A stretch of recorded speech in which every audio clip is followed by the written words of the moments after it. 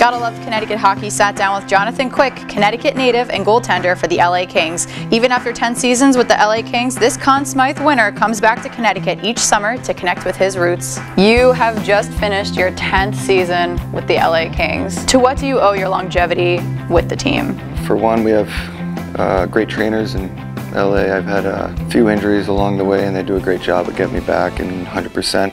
Ben Prentice, my trainer I work with in the summertime, he does a great job getting me prepared and going into the season in my best possible physical shape. What is your goal for this new season? Oh, it's the same every year. We're trying to win the cup at the end of the year. It's been a realistic goal for the past 5, 6, 7 years. We've had good hockey teams and we've been really competitive. Now, you've worked really hard throughout your career. Obviously, you have 2 Stanley Cup wins. What was that feeling like, not getting just the first one, but when you had the chance to hoist the cup the second time? It's obviously really exciting, and you're grateful for your teammates, all the work they put in, and it's special.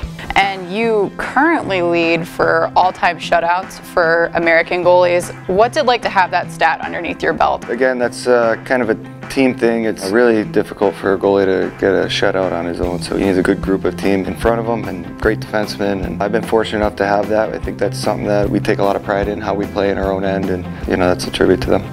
Now, you're obviously a dad, you have 2 young kids. What's it like being able to have your kids, out on the West Coast, and then you kind of bring them back during the summertime? What's it like for them? I think it's exciting for them. We get good weather during the winter months, and then when we come back in the summertime, it's obviously beautiful. They got their cousins that they're best friends with, so they spend a lot of time with them, and they're excited to see grandparents, aunts, uncles, and everything like that. Yeah. What's the difference between life in LA versus life in Connecticut? When I'm in LA, it's in season for me, so my schedule's busy and the kids are in school, so you get fewer moments to just kind of relax. When we're in Connecticut, it's the off season for us. The kids are off of school, we get to hang out, relax by the pool. There's just far more family dinners and barbecues and stuff like that, so it is a lot more relaxing and easygoing than while we're in LA. Yeah. Your father-in-law, Mike Backman, used to play for the New York Rangers, and your brother-in-laws, Sean Backman and Matt Molson, are also professional hockey players. What's it like having such a large hockey family? Do you guys talk about anything during the holidays except hockey? I think that's what we know best. There's a good amount of golf talk. I hear that from time to time, and it's mostly hockey, I would say, yeah. Now, obviously, you're in the off season. What are you specifically doing that's going to help contribute to, hopefully, a farther run into the playoffs this coming season?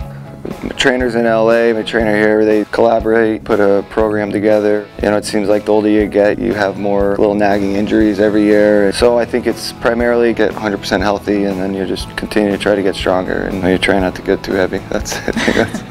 Those are the biggest things. Of course. Yeah. When you're in LA, is there anything specifically that you miss about being in Connecticut?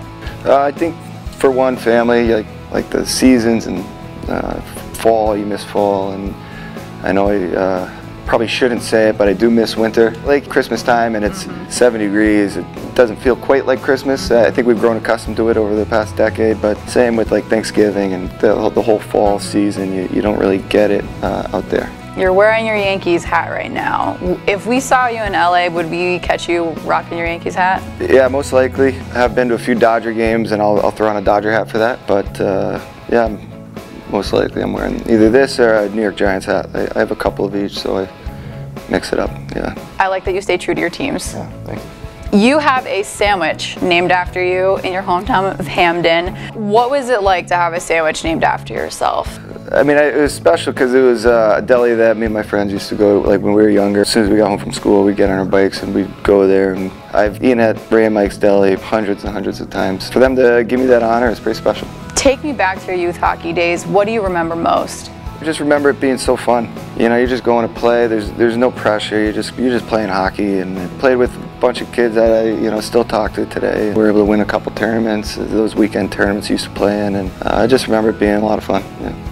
What advice do you have for someone that's possibly considering stepping into some goalie pads? You got to enjoy it. I think that's one thing.